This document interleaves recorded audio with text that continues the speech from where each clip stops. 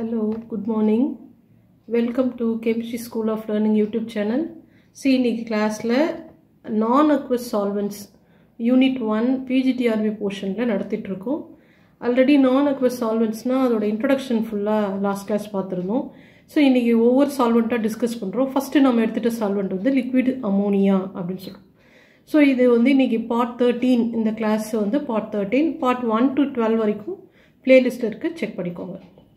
Okay இன்னைக்கு liquid ammonia னா என்ன அதோட liquid ammonia ல soluble ஆகுற substance எது அதோட solubility nature என்ன அதுக்கான reason என்ன அப்படிங்கிற விஷயத்தை இன்னைக்கு கிளாஸ்ல பார்ப்போம்.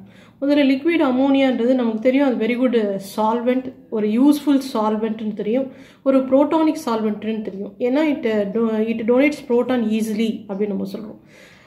இந்த அயனைசேஷன் எழுதியிருக்கேன் பாருங்க அமோனியோட ஃபார்ம்ல NH3 நமக்கு தெரியும் அது எப்படி ஈஸியா டீகம்போஸ் ஆகுதுன்னா எப்படி ஸ்ப்ளிட் ஆகுது அப்படின்னா H+ NH2-. So இந்த புரோட்டானை தான் நம்ம என்ன சொல்றோம் easily loses proton or easily relieves proton easily donates proton அப்படி நம்ம சொல்றோம். So protonic solvent. அமோனியாவோட liquid range என்ன டெம்பரேச்சர்ல இருக்கும்னா -34 degree to -77.7 degree வரைக்கும் liquid range இருக்கும் அப்படினு சொல்றோம். இது வந்து ஜெனரல் இன்ட்ரோக்காக சொல்றோம். அடுத்து solubility of various substances in liquid ammonia என்னென்ன substances எப்படி soluble ஆகுது. முதல்ல நம்ம topic wise எடுத்துறோம் ionic compounds non-ionic compounds ஒண்ணா எடுத்துறோம். So ionic compounds எதெல்லாம் soluble. So ஏன் அந்த solubility நம்ம மென்ஷன் பண்றோம்னா அமோனியாவோட dielectric constant value 22.0 அப்படி நம்ம சொல்றோம். So இது வந்து 22.0 எப்ப இருக்குன்னா 34 டிகிரில இருக்கு -34 டிகிரில இருக்கு. So poor ability to dissolve ionic compounds dissolve பண்றது கொஞ்சம் சிரமம் தான் அப்படினு சொல்றோம். ஓகே ionic compounds எதெல்லாம் soluble பார்க்கறோம். Ammonium nitrate ammonium thiocyanate ammonium acetate nitrates இது எல்லாமே வந்து soluble-ஆ இருக்கு ionic compounds-ல. ionic compounds-ல இந்த group of இந்த நான் எழுதியிருக்கேன் பாருங்க இந்த group வந்து liquid ammonia-ல easily soluble-ஆ இருக்கு. அதே oxides sulfides sulfates carbonates phosphate இது எல்லாமே insoluble-ஆ இருக்கும் அப்படி நம்ம சொல்றோம். Then fluorine and chlorine வந்து insoluble-ஆ இருக்கு. bromine halogens எடுத்துட்டா fluorine chlorine insoluble bromine வந்து less soluble iodine வந்து freely soluble அப்படிங்கறதை நம்ம தெரிஞ்சுக்கணும்.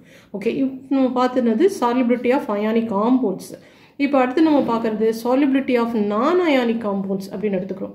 So ionic compound இல்லாம இருக்குறதுல எதெல்லாம் soluble-ஆ இருக்கு liquid ammonia-ல halogen alcohol amines ketone esters phenol அதோட derivatives இது எல்லாமே soluble. halogen நீங்க பார்த்தோம் alcohol amines ketone esters phenol இதெல்லாமே வந்து non-ionic compounds இது எல்லாமே எதுல soluble-ஆ இருக்கு liquid ammonia-ல soluble-ஆ இருக்கு. alkanes வந்து எல்லாமே insoluble-ஆ இருக்கு. அதே alkenes alkynes வந்து கொஞ்சமா soluble-ஆ இருக்கு slightly soluble அப்படி நம்ம சொல்றோம். ஓகே அடுத்து நம்ம பார்க்கிறது solubility of non-metals எடுத்துறோம். non-metals-ல சில exceptions இருக்கு. sulfur phosphorus iodine selenium இதெல்லாமே வந்து soluble in liquid ammonia அப்படி எழுதிருக்கும். Next solubility of alkali metals அப்படினு சொல்றோம். alkali metals-ல பெரிலியத்தை தவிர மீதி எல்லாமே soluble அப்படினு எழுதியிருக்கேன். beryllium except beryllium all the alkali metals are soluble. பாருங்க lithium sodium potassium cesium என்ன ஆர்டர்ல இருக்கு பாத்தீங்களா இந்த எல்லாமே soluble-ஆ இருக்கு. இதோட alkali metals பொறுத்த வரைக்கும் ஒரு சில characters நம்ம பார்க்க போறோம் என்னென்ன அப்படினு.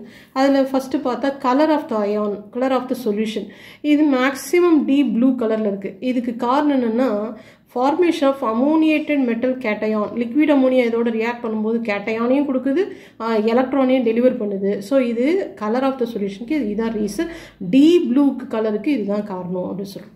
ஸோ alkali metals டைலூட் சொல்யூஷனாக இருந்தால் அது பேராமேக்னெட்டிக் நேச்சர் இருக்கா அப்படின்னு பார்த்தா பேராமேக்னெட்டிக் நேச்சர் இருக்கு. எதனால அன்பேர் அம்மோனியேட்டட் எலக்ட்ரான் ப்ரெசென்ட் ஆகுறதுனால பேராமேக்னெட்டிக் நேச்சராக இருக்கு அப்படின்னு சொல்றோம். நெக்ஸ்ட் எலக்ட்ரிக்கல் கண்டக்டிவிட்டி இருக்குதா அப்படின்னு பார்த்தா எலக்ட்ரிக்கல் கண்டக்டிவிட்டி இஸ் ஹை அப்படின்னு சொல்றோம். அமோனியேட்டட் எலக்ட்ரான் இருக்கிறதுனால எலக்ட்ரிக்கல் கண்டக்டிவிட்டி நடக்குது அப்படின்னு சொல்றோம். நெக்ஸ்ட் ரெடியூசிங் ப்ராப்பர்ட்டி இருக்கா அப்படின்னு பார்த்தா alkali metals வந்து டைலூட் சொல்யூஷன் எல்லாமே ரெடியூசிங் ஏஜென்ட்ஸா ப்ளே பண்ணுது. Lithium sodium potassium rubidium caesium இதெல்லாம் alkali metals.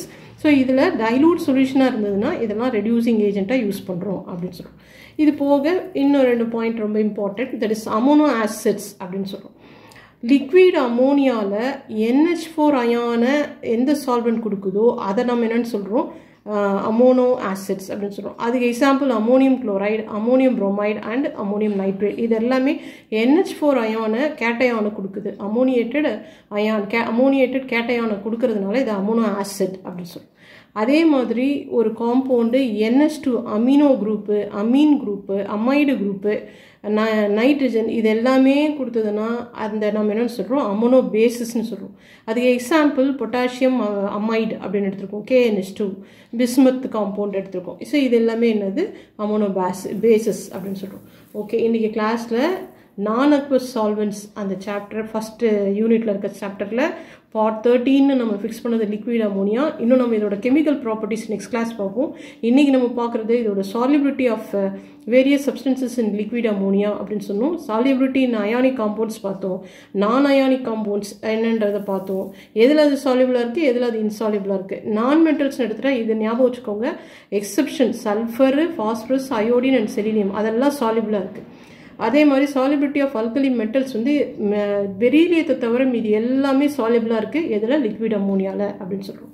ஓகே, அமோனோ ஆசிட்ஸ்னால் என்ன ஞாபகம் இருக்கணும், அமோனியம் அயானை ஒரு காம்பவுண்டு கொடுத்தது அப்படின்னா லிக்விட் அமோனியாவில் அமோனியம் அயானை கொடுத்ததுன்னா அதை நம்ம அமோனோ ஆசிட்னு சொல்லுவோம். Example ammonium chloride, ammonium bromide, ammonium nitrate.